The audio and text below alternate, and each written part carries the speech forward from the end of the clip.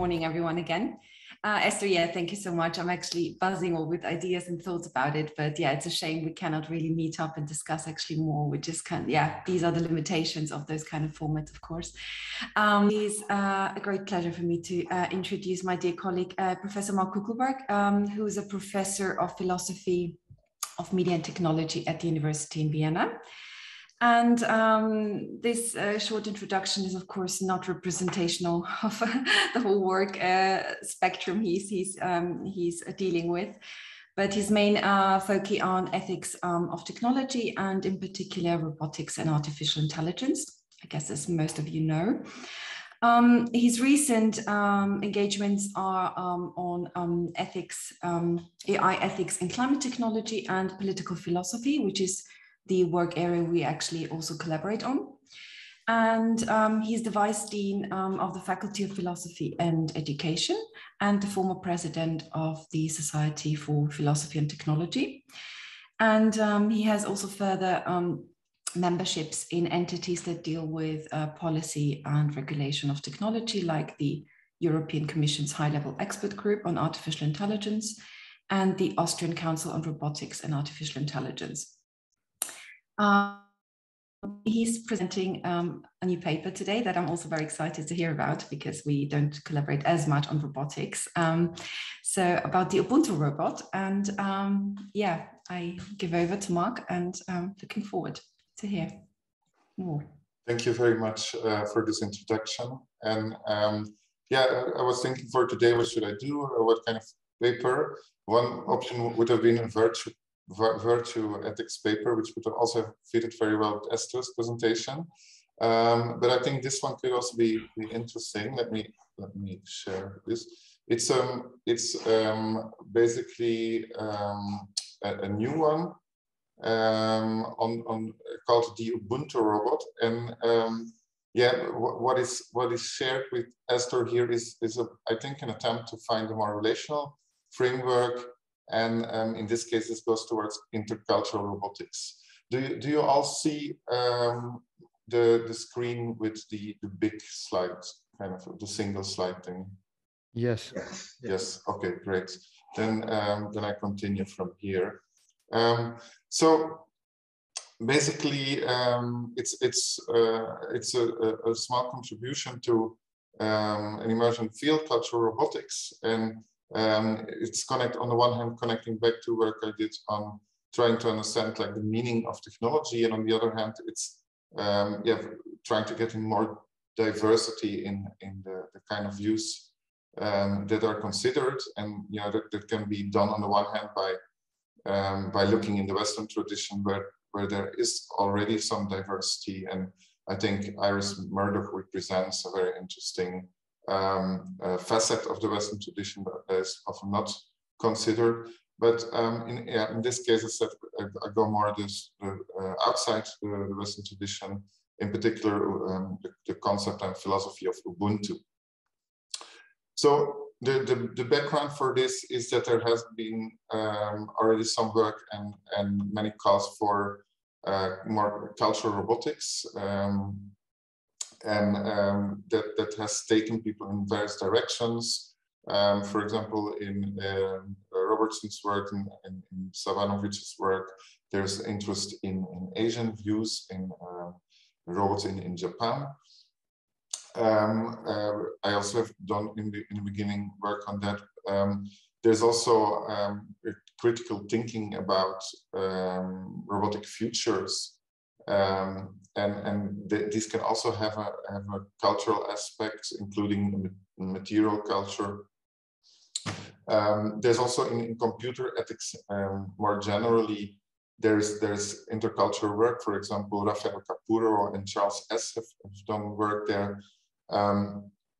The Robo Philosophy conferences of the last years have always been you know, giving attention to this theme, and especially, of course, the 2021 on culturally sustainable robotics.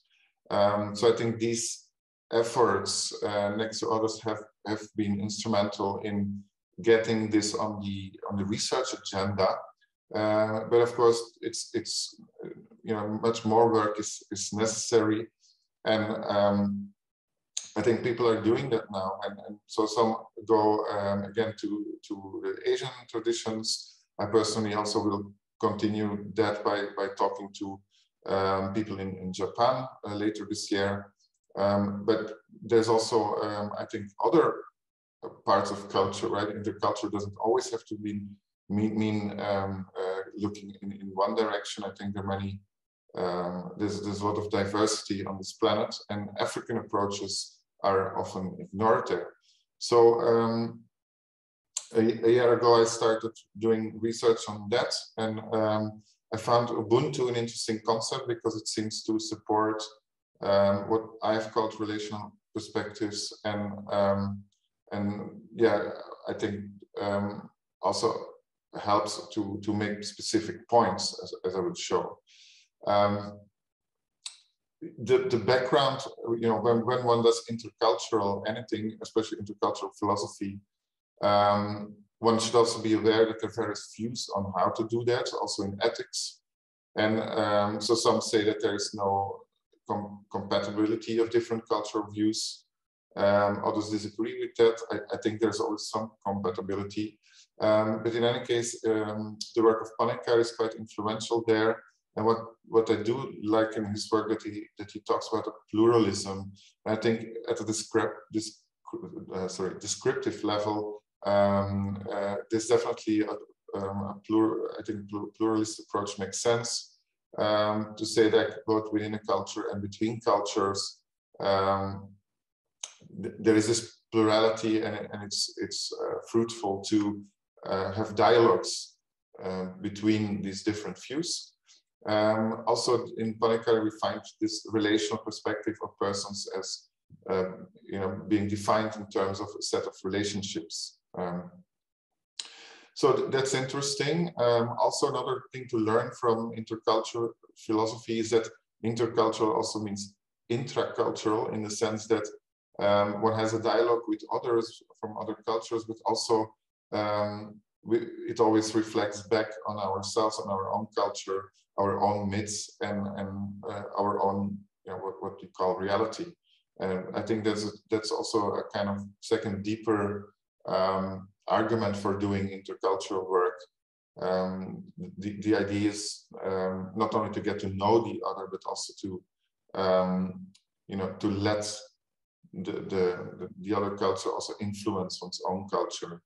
And that's I think the really risky part of doing this, because it requires some destabilization, just as moral philosophy, for example, can also destabilize one's own moral views. Intercultural philosophy can destabilize the views of the culture, one's own worldview. Destabilize sounds negative, but the idea is then that, yeah, that there's change and transformation possible. So this is just to sketch the background of this. Then I look back at the work on Wittgenstein that I did, because I think one can start with the question like, okay, how does robotics then, in here social robotics, how does social robotics link to culture? What is the relation there between robotics and culture?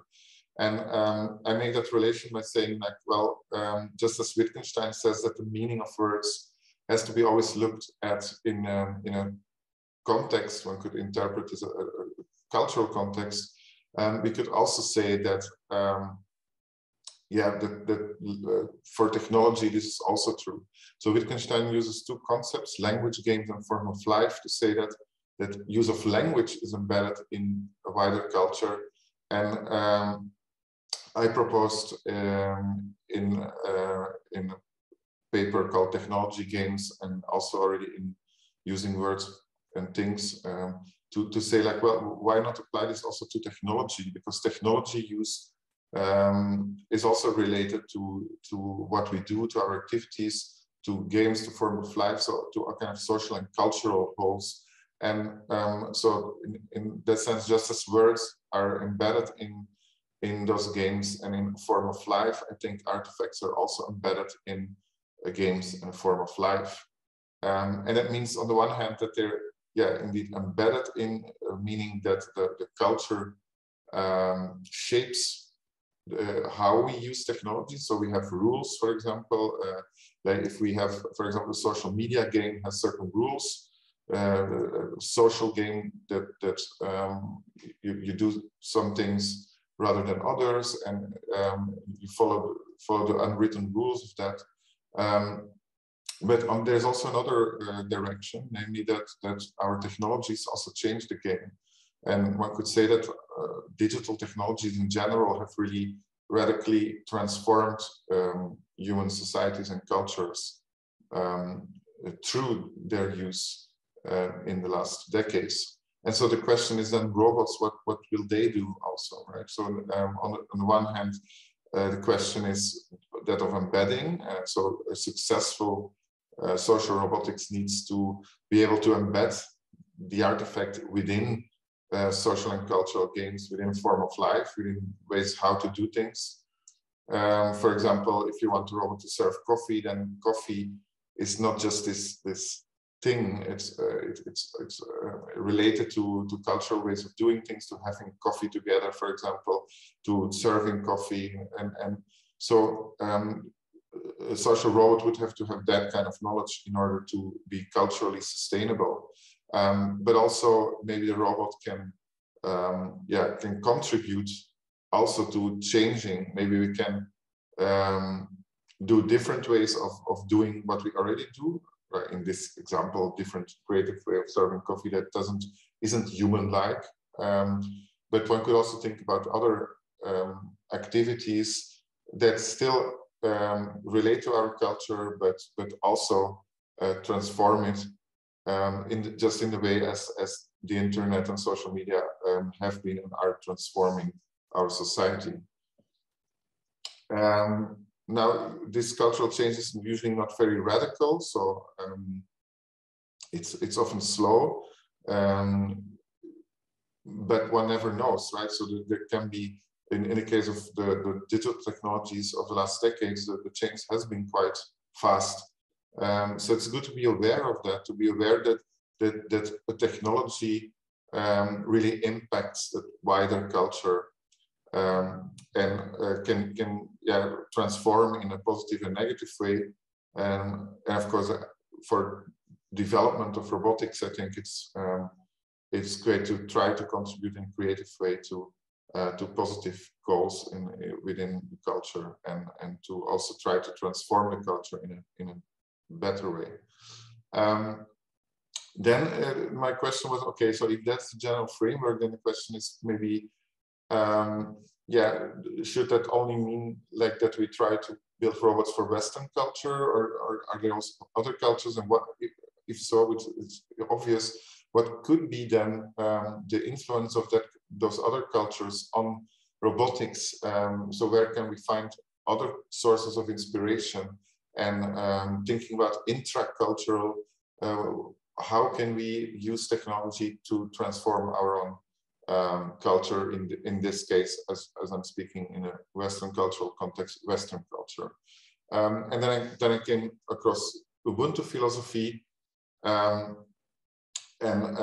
I think this really helps this intercultural aspect, but also the relational perspective, and finding maybe more different creative meanings which we didn't see before within robotics and within Western philosophy.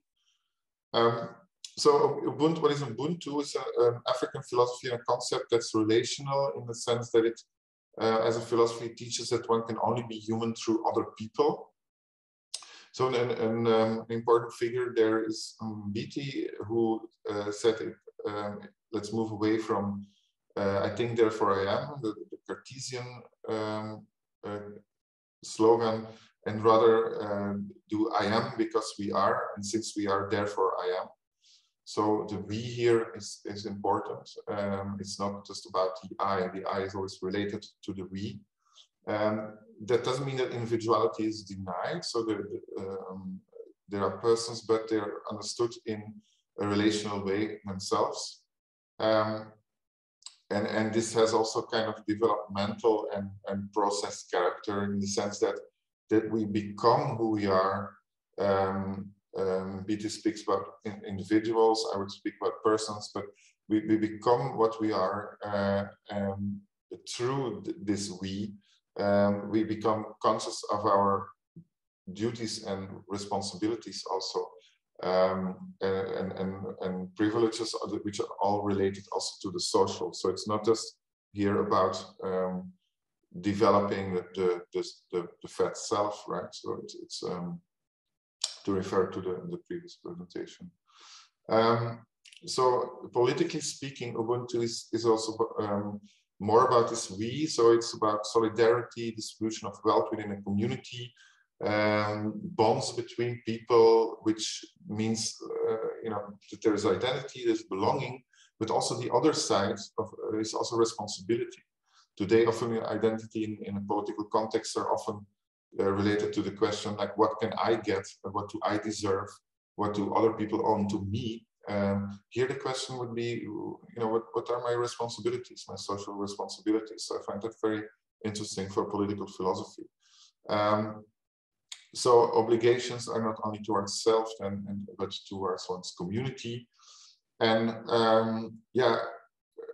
I think this should not just be related to Africa in the sense that we should think that, oh, so Ubuntu is all over the place in Africa.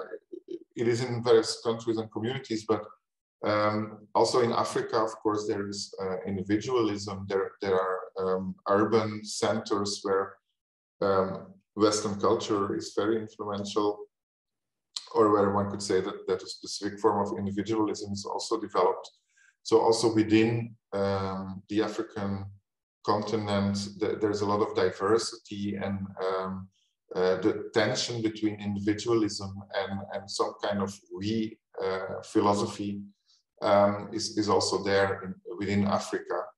And BT already discussed this end of the 60s of the last century, when he said, like, yeah, when people move to the city, that's a kind of new form of life. So think again about Wittgenstein, form of life. So we have this larger, more vague kind of cultural whole that shapes us, and it's not just up to the individual to immediately change that. So we find ourselves in context when we move somewhere. I think that's also clear for everyone who moves from between different countries. So individualism is, of course, also a form of life. Yes, it's not only Ubuntu, and that's also is related then to specific identities and so on. So we're always embedded within a form of life, whether it's a Western individualist one or another one.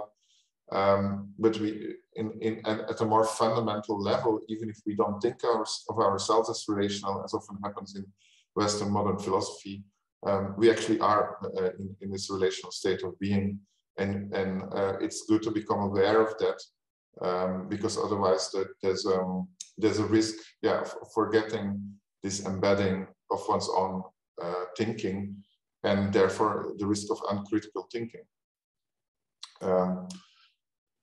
So individualism of the West fails to recognize, I think, this basic relational nature, and that can be justified by this Ubuntu view that recognizes the truth and value of some deeper connectedness and interdependence. So then the question is like, okay, if we have now this, we have this view of meaning of technology is related to this cultural context, we diversify what culture means. What does it mean then, this discussion for social robotics? Well, one could say that social robotics also, if one doesn't on purpose do this, they're always engineered for a specific cultural context or form of life. And if that form is Western and individualistic, can also be African, urban individualistic, then one could say that robots are designed for individuals, and then it's challenging, I think, to think like, what would it mean to design robots for this we Ubuntu talks about. For example, in the West, we see that robots are designed as companions. So social robotics part of what it does is giving people companions, robot to talk with.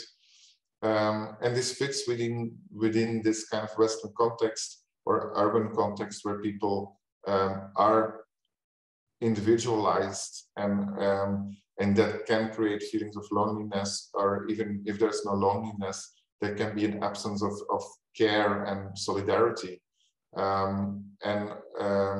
Yeah, care robots are then, you know, they kind of intervene within that kind of cultural context. So the social in social robotics means then that the robot does not really create a social framework that could support individuals, but it creates rather, it responds to individual needs within this individualist context. And so if we want to create robots that sustain Ubuntu forms of life, we will need different kind of robots that are not focused on what does the individual want or need or desire, from bringing my beer to care in an elderly home for elderly people. So what is then needed is rather a robot that is focused on the group interests, the interests of the wider community, on the responsibilities also that people have towards that community, things that are larger than ourselves, and give that meaning to technology, meaning to human lives also. So in that sense, I think if we would develop the Ubuntu robot, it would mean that the robot is no longer, the robot itself also is no longer seen as an individual, but member of a group. Think also how pets are often seen as member of a family. Here robots could be member of a group, for example, or a particular small community. And if the robot then does something, it's not to support a particular individual per se, but because we as a group think what has to be that something has to be done, and it could be given this social role of supporting the group also, and not just individuals. So this would be quite a different normative direction, and I think it's interesting to see how technology can move us to that direction. So what it mean is, it would mean a shift from individual to collective. Interests of the community become more important, and I think that opens up the rather limited perspective of robots for individuals to imagining robots for community, robots for collective, for social good, and so on. So I think both ethically and politically, it opens up new normative directions for social robotics.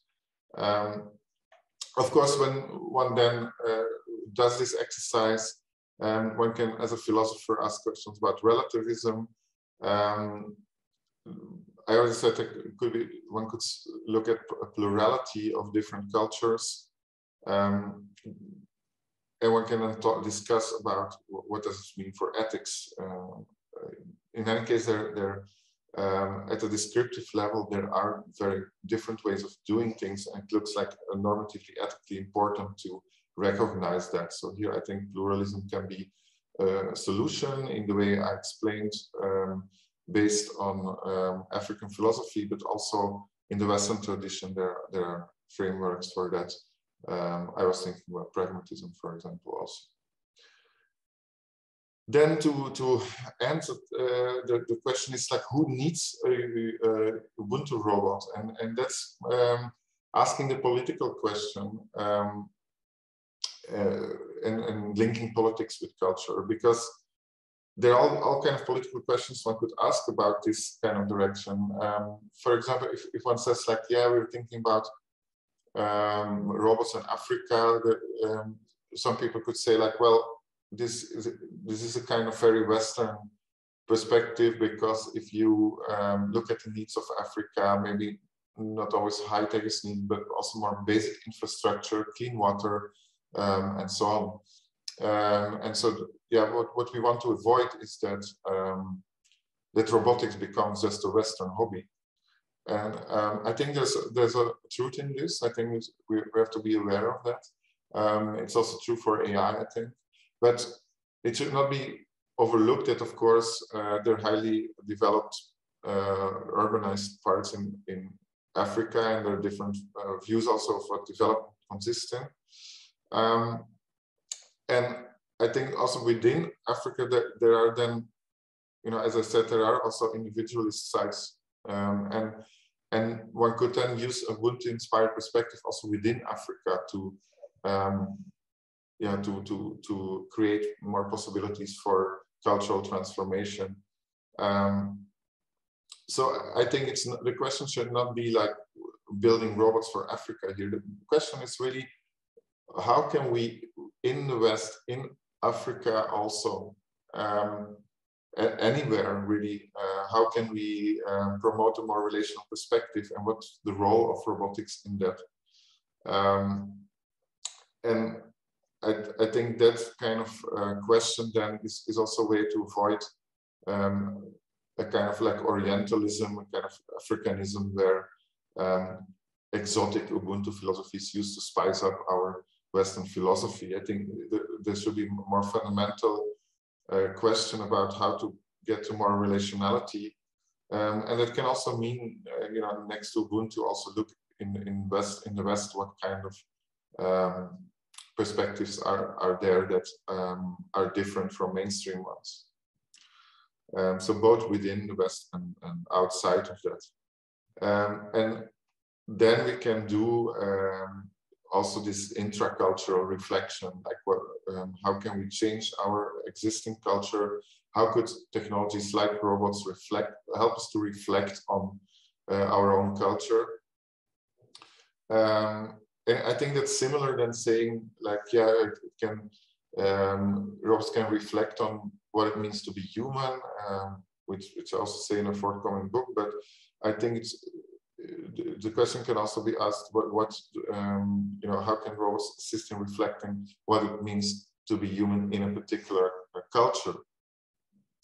So I think that opens up a perspective for social robotics that I think is interesting, and that also connects to practice in the sense that if we use the Wittgensteinian framework, it's really the meaning of the robot is not just the thing, but how it's used.